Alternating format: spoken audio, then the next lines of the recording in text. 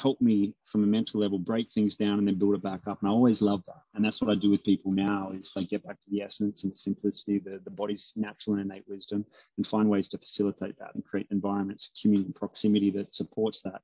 Because like the biggest thing I found is like, if you want a flower to blossom and bloom in the way that nature intended, just like the human body, you don't need to fix the person. You just need to create an environment that supports that. The pandemic is not an environment that supports that. Isolation, disconnection, financial stress is literally the factors for everything that is going to break up relationships. Finances, 95% of relationships break up because of finances, and it's got nothing to do with money. It's about the safety and security, the deep-seated insecurities that come up with those clashes and things.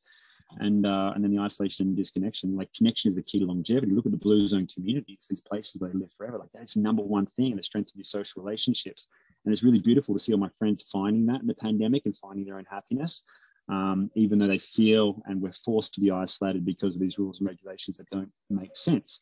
And isolation is the worst thing for mental health. So the reason why a lot of people are going through this mental health issue is because you're stuck with your thoughts. And you know, the wisest person and the happiest person is someone that can sit in a room alone and you know, be happy with who they are. And at the moment, I think a lot of people are having those realizations and things are coming up and they're trying to suppress it, rather than, you know, seeing the storm and finding that the lesson of the pain is in the pain.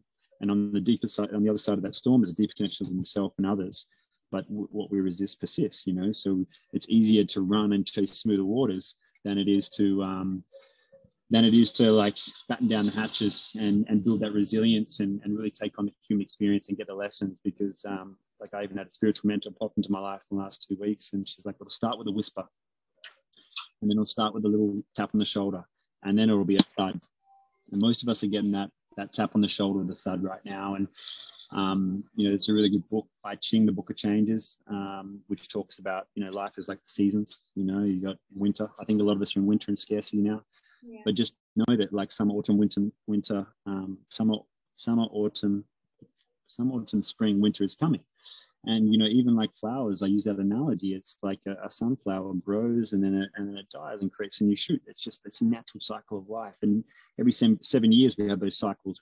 Every cell in our body is basically replaced, except for, you know, our eyes, our teeth, and our brain. But even then, there's neuroplasticity, you know, adaptation, and we've got innovation and things. So it's like our potential is absolutely amazing, you know. And I guess the next little bit is